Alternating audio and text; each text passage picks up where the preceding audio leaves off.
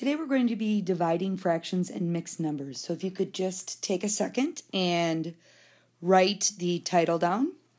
And then we're going to start with the steps, which I believe you're already familiar with. Make sure to pause anytime you feel like you need to catch up with the writing. Okay, so the first step is exactly the same as multiplying fractions. You're going to write both fractions in A over B form. So that means we cannot have mixed numbers or even whole numbers when we're dividing fractions. The second step is the new step from the change to multiplication. Sorry, the second step is the step we're adding from our steps from multiplication. We don't actually divide fractions. We are going to change it to a multiplication problem and then take the reciprocal of the number you are dividing by. Remember, a reciprocal is when you take a fraction like 2/3 and flip it over. So the reciprocal of 2/3 is 3 over 2. The toughest ones we see is if you're asked to take the reciprocal of a whole number. So say, for example, you have the number 5. You have to remember that 5 as a fraction is 5 over 1. So the reciprocal of 5 over 1, or 5, would be 1/5. You have to remember that. That's the toughest part. The last 3 steps, then, are exactly the same steps as when you multiply. After you've taken the reciprocal, you're going to simplify vertically and diagonally. You will multiply across, and then you're going to make sure that it's completely reduced. Lowest terms, just in case you missed something when you were simplifying in step 3, or changing improper fractions to mixed numbers. So step 2 is really the only new step for dividing fractions. Let's try an example. Okay, let's try 4 1/5 divided by 2 3/6. Step 1 says to put them in A over B form. So 5 times 4 is 20, plus 1 is 21. Fifths divided by 6 times 2 is 12, plus 3 is 15 sixths. Please write this step. Don't go quickly past step 2 right away. Make sure we're writing this as it is. People are very tempted at this point to simplify the 5 and the 15. I need you to remember that you cannot simplify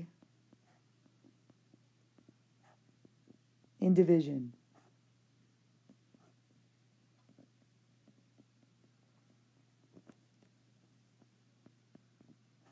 You must change it to multiplication first.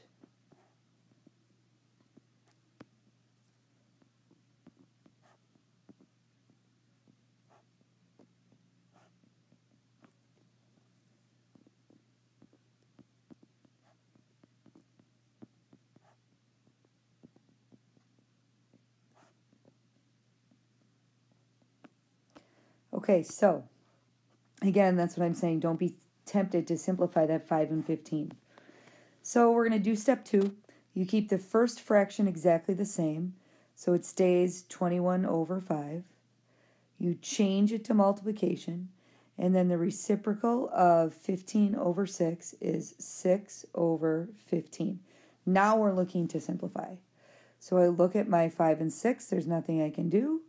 I look at 21 and 15, and I know that 3 goes into both of them. 3 goes into 21 7 times. 3 goes into 15 5 times. I check my ups and downs. I have 7 and 5. Can't do anything there.